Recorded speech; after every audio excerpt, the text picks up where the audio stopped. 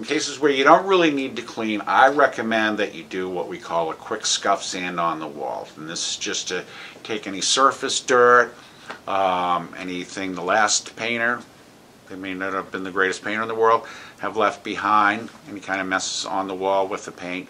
But just give a quick surface sand, and then you can wipe the wall down with the damp rag and you're ready to go.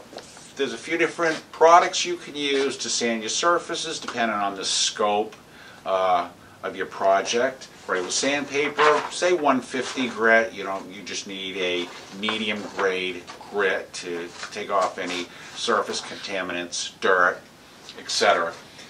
Then there's also sanding sponges, which a lot of painting professionals use for smaller areas, and also there's flexible sanding sponges, which is popular on trim, because this is not going to take the paint off any of the edge of your trim while you're sanding.